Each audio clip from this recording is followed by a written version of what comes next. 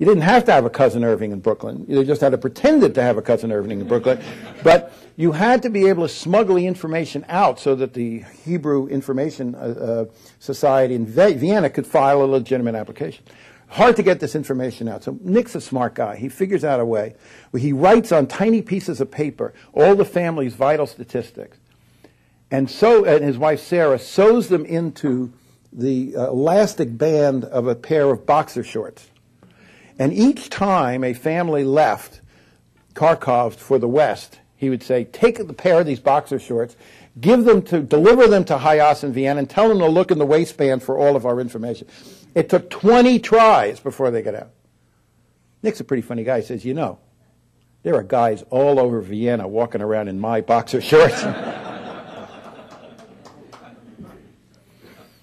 They finally got out. They're on a train heading for the West. They get past the Soviet border. They're heading for Vienna. Train stops. And he jumps off the train to buy, with whatever few dollars he had, a bottle of Coke for his kids. And he brings it back. It's the first Coke he had ever tasted. It was warm, but I said, Nick, what did it taste like? He said, Steve, it tasted like freedom. They get to America, first night in America, worst day of his life. He lands in Kennedy Airport. They put the family up in a Ramada Inn near Kennedy Airport. In Russia, as some of you know, if you've been there, the toilets, when you flush a toilet, the water completely disappears from the bowl. There's no water. That's just their technology. So he's the first night in America. He flushes the toilet. The water comes back in the bowl. He says, oh, my God, I've broken the toilet. They're going to send me back to Russia. He spends half the night madly flushing the toilet, trying to get the water to go down. He obviously survived because the family now lives in a penthouse on Central Park West. And he's a very, very successful man, an engineer. They also have a condo in Florida where, as he points out, Sarah, his wife, grew up in a building where 26 people shared one toilet. And he says, in our condo in Florida, Sarah's closet is bigger than the apartment she grew up in Ukraine. But the other story that I want to tell you, because so much of the story of America today, and historically, there are these spasms of anti-immigration feeling. You know, in the 1840s, it was directed against the Irish and the Germans, the 1890s against the Italians, and the 1920s against my people, the Russian Jews, and then in the 1940s, it was against the Asians, the Chinese and the Japanese. Today, of course, it's directed a lot against Hispanics and Muslims. And this is an ongoing story in America. For all of our misty-eyed paeans to the Statue of Liberty and our own ancestors, there are also these spasms of anti-immigration feeling. And a lot of it is directed today at Hispanics. People like Pablo Romero. Pablo was born in rural Mexico, where he dropped out of school at age 11.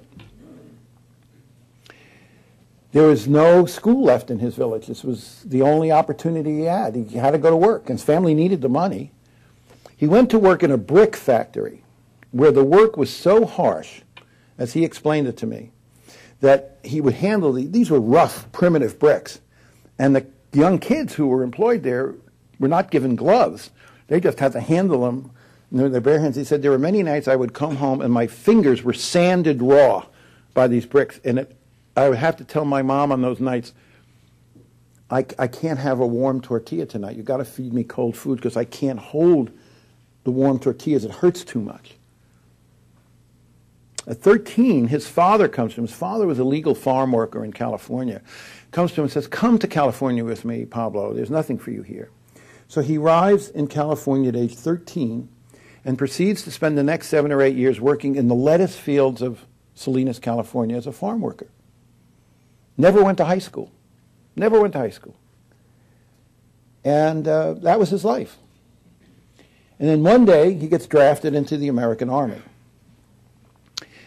And in fact, he gets this notice to come for his physical up in Oakland. He drives up, he goes to Oakland on the bus and gets his physical, goes back to Salinas. And then he gets another notice in the mail. By this time, it was winter. Most of the farm workers had left Salinas. And he couldn't even read English very well at that point. And he didn't really know what the notice said, except that he figured out, I got to go back to Oakland. Okay. Figures it's another series of tests. He parks his truck at the bus stop. He thinks he's going to be home the next day. He gets to Oakland, ushered into a room like this. There are a whole bunch of people in the front of the room with their hands in the air. He has no idea what's going on. He finally leaves. He sees a sergeant with the nameplate Gonzales and says in Spanish, "What the hell just happened in there?" He says, "You are in the Army, pal."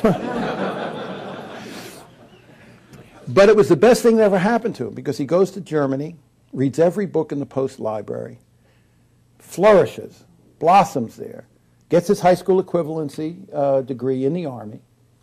And as he's leaving, his commanding officer says to him, "Romero, I'm going to come looking for you back in Salinas. And if you are still in the lettuce fields, I'm going to kick your butt, because you are capable of doing a lot more."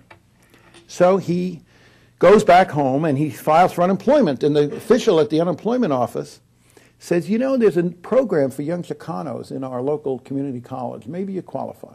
He goes over there, gets into the program, works all day in the lettuce fields, goes to school at night. He's so hungry for knowledge that they got to kick him out of the library every night at 12 o'clock. It was a good thing, because he had to be in the lettuce fields at 5. He spends 2 years at the community college, and then he gets a scholarship to UC Irvine. And midway through his college career, it was midway through his senior year, a science professor comes to him and says, "I think you should apply to medical school."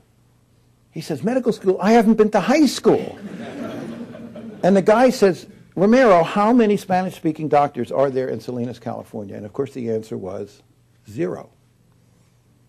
So he applies to medical school. One of the schools he applies to is Case Western. So he applies here, and he can't get here because he doesn't have any money. He's in California, right? But he also has a trucker's license. So the way he would travel when he needed money or wanted to go on a vacation, he'd get a long-haul trucking assignment. He'd pick up a gig, and he'd drive this truck. He has to be the only applicant in the history of Case Western Medical School who arrived here driving a semi-trailer. And not only that, he was stained with grease because the damn truck broke down outside of Chicago, and he had to fix it in the middle of the night. And he didn't have time to change clothes or buy new ones when he arrived here in Cleveland. Anyway, Case was smart enough to take him, but he decides he's going to stay closer to home. So he goes to UCSF, University of California, San Francisco Medical School. Midway through his medical school, he's taking a test. And he knew the stuff. He was pretty confident. Gets the paper back as a failure. He goes into the professor and says, "There's something wrong. I know this stuff." The guy looks at him and says, "You people. You people. You can't do the work. You're only here because of quotas and affirmative action, and everybody knows it, and you people can't do the work, and this test proves it." He's got tears streaming down his face. "Please," he says, "there's got to be a mistake. I know this material. At least let me look at the test." The guy throws it at him. Pablo looks at it. 2 pages have stuck together. The guy has only read half the test. But because he saw Pablo through the lens of "you people," he assumed that he couldn't do the work. So when Pablo points out the problem, the man very reluctantly regrades the test, puts a big A on it, throws it back at him. As he is graduating from UCSF Medical School, he thinks, maybe I'll go to Beverly Hills and, do plastic surgery on rich white women, And then he says, "No, that's not me. That's not my life. That's not who I am." Today, friends, Pablo Romero runs a community medical clinic in Salinas, California, where 80% of his patients are farm workers.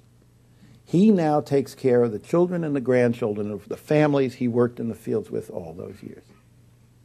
I do not know a better American than Pablo Romero. I do not know a better American, with the possible exception of Assis Banerjee.